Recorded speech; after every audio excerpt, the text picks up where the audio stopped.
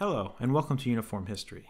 This first video is essentially going to explain the reasoning behind the channel, the format of its videos, and to basically set everything up. Without getting into too much detail about myself, I'll just say that I've been a big fan of history with an emphasis on military for a long time now. For as long as I can remember, I've been reading about, researching, and collecting all things military, particularly camouflage, so I figured I'd take the interest and create videos talking about it. Anyway, back to the channel. As I develop it, I'll have a few different video formats. The largest one will be The History Of, in which I will cover a specific aspect of a specific country's military uniform during a specific time period which may or may not be involved in a specific war or conflict. Yeah, try saying that 5 times fast. So if you're confused, let me show you an example. This is a picture of an East German soldier. He's more than likely a border guard from around the 70s or 80s based on his uniform.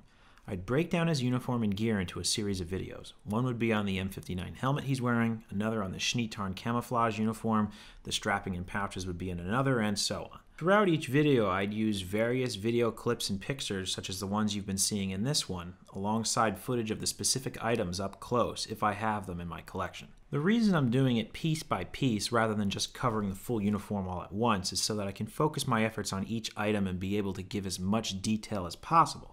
That and to not make the video extremely long and arduous to watch. Every video will be different as not every military's uniforms are the same, but the format will usually start with a little history about the item, things such as but not limited to what came before it, why it was made, who it was issued to, and if it was involved in any wars. The second type of video will be a sort of supplement to The History Of, in which I will showcase the particular piece in detail and go over information from a collecting standpoint.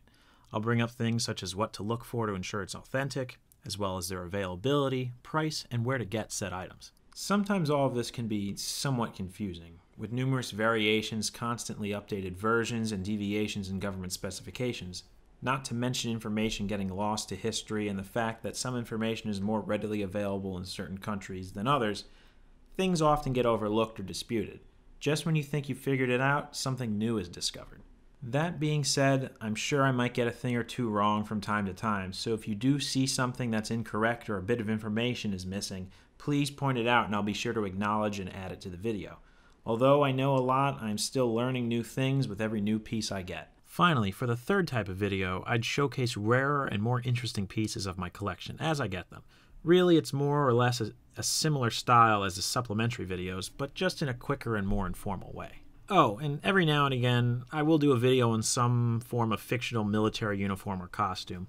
It'll range from specific characters like Lieutenant Kilgore from Apocalypse Now and War Daddy from Fury, to more out-there things like the mobile infantry uniform from Starship Troopers, the Marines from Halo, and the asset containment units from Jurassic World. The reason for this is a lot of fictional uniforms seen in movies, TV, and video games are actually based around or inspired by real-life military uniforms.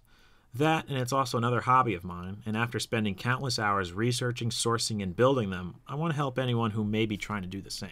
Through this channel, my goal is to inform and educate anyone who is interested in, collects, or just curious about military and the history behind it, and to show off all sorts of pieces.